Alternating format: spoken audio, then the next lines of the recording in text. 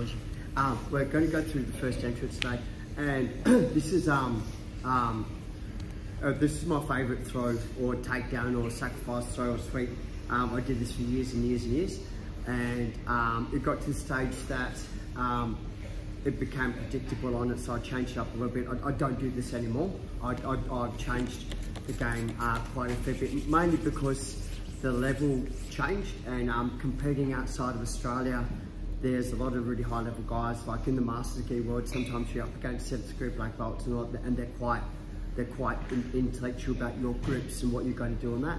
So I'm not saying this doesn't work. I did this for a black belt for a lot of tournaments. I've won one tournament just for this movement from here.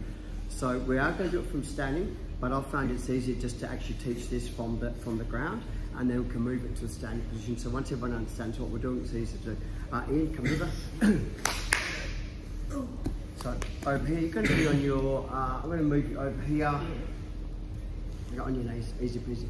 So the first part about it is I want to get my major grips, and I do want to kind of get a grip on the elbow. I can go either under or over. It's kind of irrelevant at this stage here, but we're going to have the feet on the inside. Right. I want to do two motions. First of all, is I'm going to break my partner's balance by sliding slightly to my right side and retracting my right knee to my chest. Put my right knee out, come to my top position. I keep the left hand inside the collar. Right. This is going to be the precursor for the arm bar and the choke. So this one's I really need, I don't care about this hand here, right, well, I do care about it, but it's not as important, but this hand here has to have the control. Okay. So again, so Ian's onto his feet. We're going to play from the butterfly guard, right? So both feet on the inside. What I find for me is to get the sleeve grip, anytime I try and get the sleeve elbow grip, now my partner can kind of play the game and grip break. So if I start to put tension, it's easier because it's coming forward, I get the grip. Okay, so watch, my knee comes to my chest, I come to the outside, put my foot here. Dig the elbow to my knee, so it's hard for him to post. Pull forward, lift my leg. Now, see my foot, I lift my foot up so my knee hits the ground. If he tries to capture the half guard, so don't slice it where your foot's going to be like going straight through into the half guard position. Make sure that you lift your foot and swap the fly to the outside, and then come back in. And again. Right here. Really good, mate. Does not have to be deep, but keep it, you know, as deep as you can get it. Number one is, so this controls the posture. The really good thing about the collar grip from the butterfly guard, it makes it hard for him to stand up. Where if I get the sleeve grip, there's nothing to stop him from standing, which is harder to control for me. So two hands, a little bit of a pull, get my grips from here. So I slide to my right, at the same time bring my right knee, I just block it. So that means that it's hard for him to move because I'll put a trap underneath it. My hook goes under, I'll pull forward, all his weight goes onto the knee, sweep. My knee hits the ground first, I keep my foot elevated. He might try to catch the half guard. When ready, foot swats in and bring your feet underneath, don't leave your feet wide. Bring your feet in. All your weight's on your hand, and the forearm is running through the shoulder blade, which gives the exact reaction that Ian's doing now, where he'll try and push. Because all my weight's here, it's very hard for him to roll me that way. And if he tries to bridge and roll me the opposite way, my weight's on the opposite side. It is fingers in grip, because it's a pulling motion to pull them onto me. It's not a thumbing grip, which is a pushing motion to push them away. Okay, it's okay, butterfly guard. So once again, there's a couple of things, and this is generic for most sweeps and things, and people misunderstand this, is when we're here, I've got the control, and I said it doesn't have to be super deep, but as deep as you can. We have the control, I'm feeling good. One of the things I see people fail with the sweep is that they go to the right hand side, they're here, and they'll pull their partner onto them, but their back goes on the ground. So this is a really hard mechanic for me to be able to sweep my partner. Very easy for my partner to start to initiate the guard pass. My back's on the ground, don't have anything to do. So what I found for me is on this one here is, if I put my elbow on the ground and tap my knee to here, it's pretty much already done, like the sweep's already done. So what I see people do is they kind of go, I bring my knee to my chest, and they bring their knee to chest, and they go here. So instead, if we're kind of going, I'll put my elbow on the ground, bring my knee to my chest, and I can almost like scissor sweep motion to tap my partner over. I don't have to tap the knee, but if they've got a good base, it's important to be able to do that. The second thing about it is elbow to the ground, knee to chest. I have the ability to kick it as well. So I can either block it, tap it, or kick it. You know, like it's your choice, but I have to be on my side. Secondly is this, think about it this way, right? I want my partner's weight off his knees. So the reason why I have this mechanic is that I pull my bicep to me, which makes it really easy to sweep my partner. So I'm not trying to throw my partner over the side. I try and take all his weight off his knees, which makes his knees easier for me to manipulate. And it sounds counterintuitive because I've just said, get off your back. You know, don't make sure their weight's on you. But by the time I've tapped my knee, my body's on the side, so they're falling into the valley or the space that I've created. And again, here. So we are going to mount. No, those demos I didn't go to mount, but that was just bad coaching. Okay, so grip, here, pull, control, elbow to the ground, knee, pull forward, boom, knee comes high, feet come high, switch, and here. First things first, think about this way, it says, I'll put all my weight onto my elbow, not my hand. Because if my weight's here, my weight's going forward, it's easier for him to bridge and roll. If I go here, I'll put my weight down. So if he tries to bridge, his head's off the ground. So I don't want my weight here now. I want it here. I want out my elbow through his chest. And just give him a second to see what he tries to do.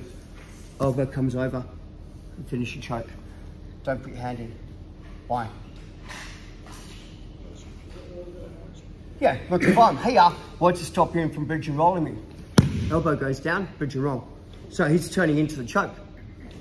Okay, turn your thumb up and choke. Thumb down, it's a weak mechanic. Thumb up, stronger mechanic. I have zero idea why. 1, 2, 3. How to go? Oh no, because you're... Back yourself from out. Back yourself. Like I've never ever gone to mount anyone. They're like, oh man, thank God you're on mount. You know, you know, like I mean, like every single people I get to mount, they're like panic stations. The general rule is before they stabilize 3 seconds, you've got like a get out of jail free card that don't get points. You've got 3 seconds to go spazzy white belt, sorry, to try and get out of mount without giving a submission up. So for me, the most critical part about when I go to mount is to stabilize the mount. I'm not going to hunt the submission straight away. I'm gonna go weather that storm, but I'm gonna put myself in a position that when I come to finish the move, it's on. Okay, so second thing about it for me is this, and if I'm on mount and the person's bigger than me, better than me, and they're gonna roll, they're gonna go to my guard. They're going from mount, which is a really bad position, into my guard, which is technically a really bad position. So as long as they're not catching me in half guard and rolling me, getting their sweep points and things, if I can go to mount to guard, I'm happy with that transition. Especially if I've gone, you know, like take down, guard, pass, mount, 7 points, they roll me over, I've won the fight. I just have to keep them inside my guard so I don't lose it. I have to be active enough so that the referee kind of goes, okay, you're still being active. You know, one thing says active with your hands, don't open your legs. Okay, there's just a system I play, and we're going to run this out for a little bit. Well, Hamish, come here, buddy, on your back. Okay. Can I have your head facing the camera, please? Okay, a little bit of detail. So let's have a look at this. First of all, guys, is my hands in, I'm feeling pretty good. Anytime my weight's in my hands, I'm going to get rolled because my weight's forward. So I do like to drop the elbow in. Secondly, it says, if I put my hand down, my elbow's running towards the headline, which means I'm going towards the jawline and my shoulder's over. If I put my hand this way, I'm running through the carotid. So my second hand should always be like this way, so I'm driving through the neck, not through the head. So I have a post, I don't have a post. Okay, so here. Now, my partner's really stubborn, so I replace my hand with my head. I back elbow, I'm lifting my weight up so big. I back elbow my partner's jaw, my hand goes in and I now complete my choke. But, come around this side, everyone, it's easier to see. So, here, elbow, hand, and I'm trying to squeeze like man. This guy's super tough. So first of all, my head goes down. I back elbow through the jawline, clench your fist. I go to my cross collar choke from here. Just grip on the outside. I'm sorry, Hamish. Just grip on the outside. Elbows come into my space and squeeze, and the choke's on. So for me, no brainer, no brainer. If my partner's bigger than me and they happen to bridge and roll me over, I'm going to do exactly the same system. So don't change. Just follow the game plan. Here, as we're going, he goes, James goes, aha, bridge and roll, like man, boom. Hand goes over the top, squeeze.